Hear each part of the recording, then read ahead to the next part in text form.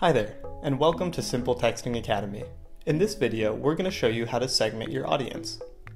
A segment is a group of contacts or subscribers who have something in common with each other. Segments are useful if you want to send highly targeted messages. Let's get started creating your first segment. Go to the Subscribers panel and click Add Segment. You can choose to create a segment within a specific list or among all of your contacts. Let's create a segment among all of our contacts.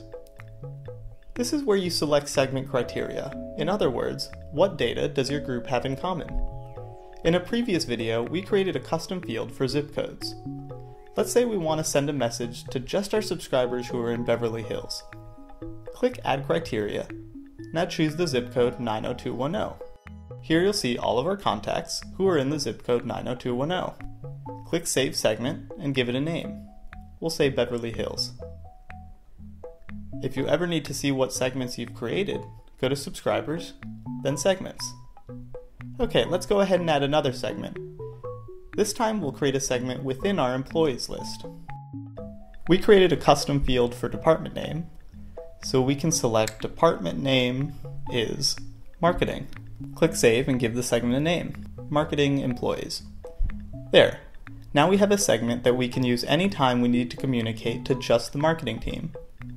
You can also add multiple criteria to a segment. We'll show you what we mean. Add another segment, and let's say we want to message just our newest subscribers in San Francisco. Click Add Criteria. Date added is after January 1st. Zip code is 94102. And again, give your segment a name, New San Fran Subscribers. There you go. You've created 3 new segments. You can use these in your campaigns or in your autoresponders. If you create an autoresponder for a segment, every new subscriber who meets the segment criteria will automatically receive your message.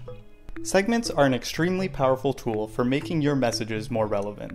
Consider creating segments based on click behavior, birthday month, opt-in date, opt-in source such as keyword or web form, or even better, create unique segments based on your custom fields.